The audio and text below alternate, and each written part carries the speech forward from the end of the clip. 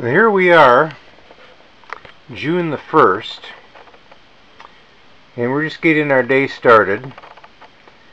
WB has been in his cage all night. It's about, I think it's about 10 a.m. right now. He's been out here for a while.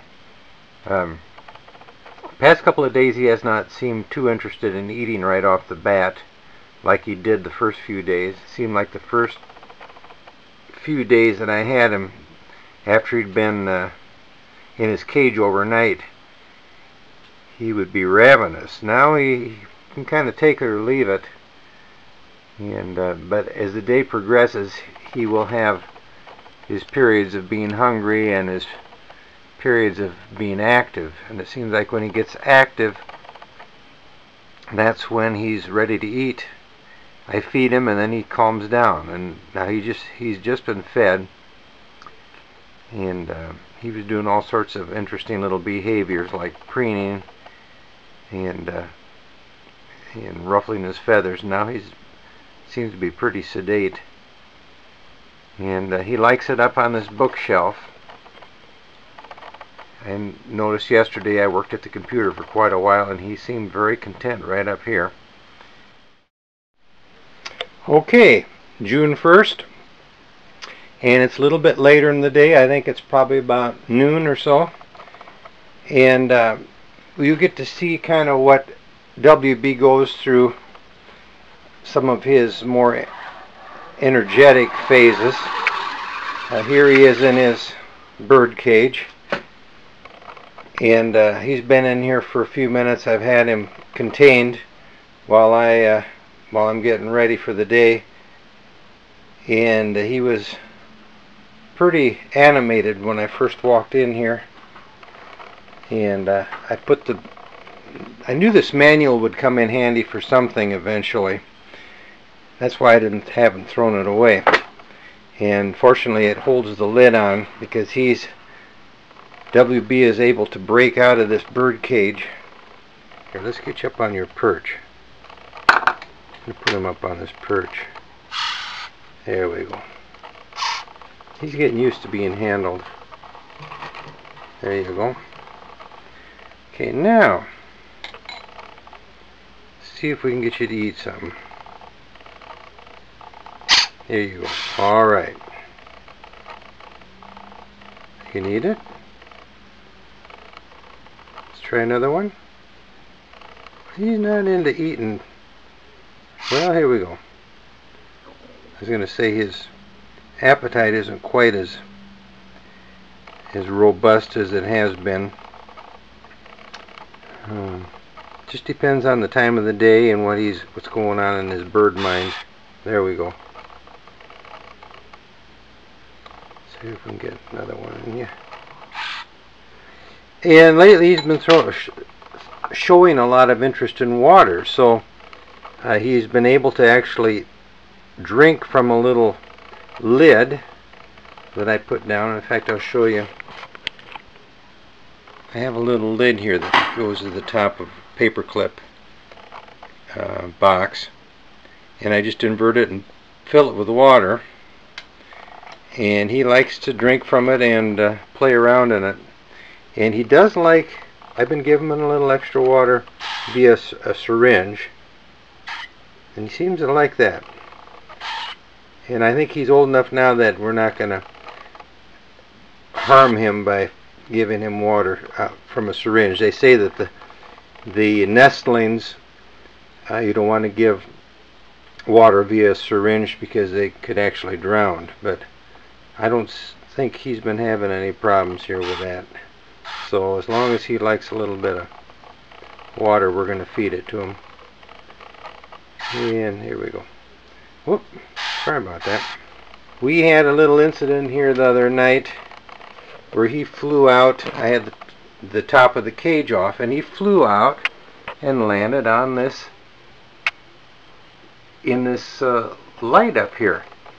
And of course I ran over and turned the light off quickly and got a ladder, crawled up and got him out right away.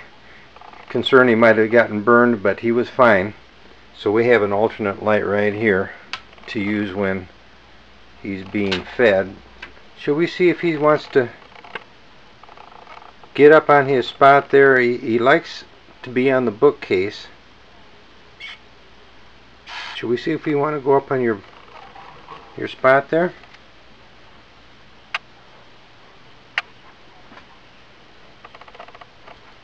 Here we go, right up here.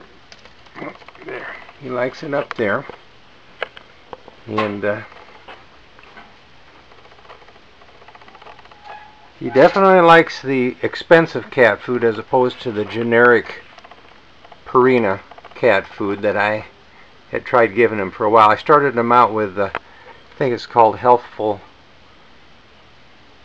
What is it called? It's an expensive cat food, and he likes that better. Just now, you might have noticed, see how he wipes his beak? I notice he doesn't like his beak to be wet, like if he's been drinking water or if I've been feeding him. If he gets a little cat food on his beak, he will wipe it off on just like you just now saw, like on that newspaper or whatever he can use as a napkin. He likes to be clean. And see, he's real content right now.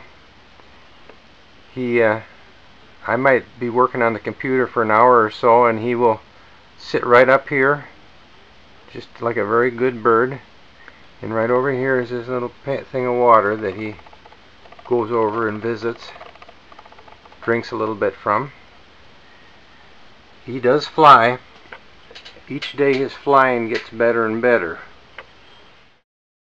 It's about almost 1 o'clock in the afternoon on the 1st of June.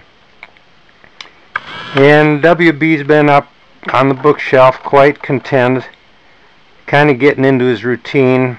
He's just been doing some preening and stretching, and then he did a little pecking, like in fact he was working the trim on my bookshelf like he was almost like a woodpecker, kind of acting like he's trying to find bugs or something.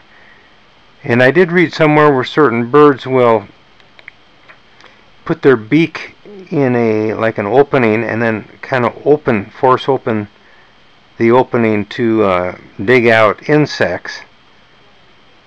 So he's doing that with that I guess that veneer strip or whatever you would call that trim on the top of this old bookshelf, and he's kind of opened the space up and kind of prying that veneer off.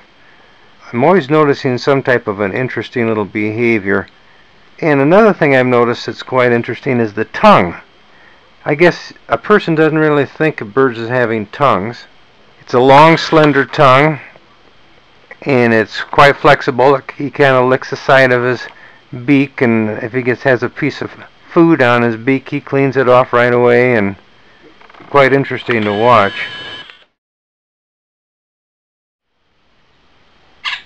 Come on. Come on. Come on. Come on.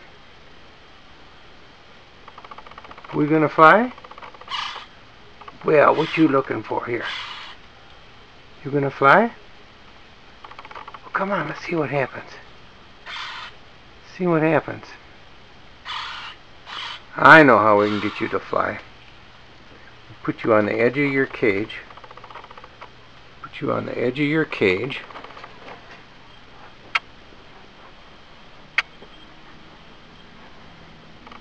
And we're going to put you right on the edge there. Whoop. Well, can I get you to stand on there? This is really hard, trying to film with one hand, trying to get a bird. You wouldn't believe how strong those talons are. I guess you call them talons. He really can grip, and even taking them off with 2 hands, let alone holding a camera, is kind of a feat. So, can we get you to I wonder if I toss you up if you're going to fly. Oh! right towards me. Okay, here, let's see if we can get you to fly up to your bookcase. You ready? See what happens. Should we go? Can you fly? I hate to toss you out in case you can't fly.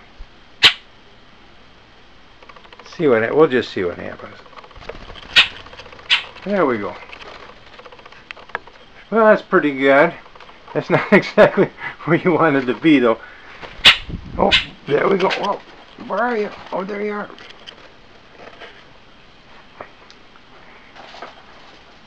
See, we're not quite... Okay, there, that's better, isn't it? That's not too bad for a novice.